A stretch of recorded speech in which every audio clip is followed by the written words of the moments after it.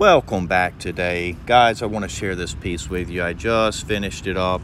This is a very nice Hamilton military watch. Really is a nice piece and just so much to say about it.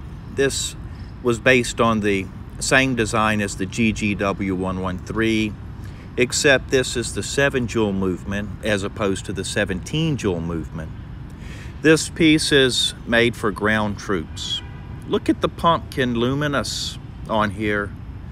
Notice how the hour markers, the hands, all 3 hands, they all have matching color on the pumpkin luminous. That is very, very beautiful and shows that most likely these hands have been in this watch and have not been replaced. Look at the sharp case edges here. Case back's in very nice shape. Very, very few scratches. 1 or 2 light scratches at most. I do like the screw back version. The GGW113, most of them are solid case backs and they can be difficult to service. But this one you can screw it off and absolutely service or adjust the timing.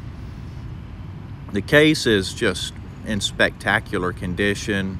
This is a replacement crystal on here, and the knob, the crown here, it's got a dent in it.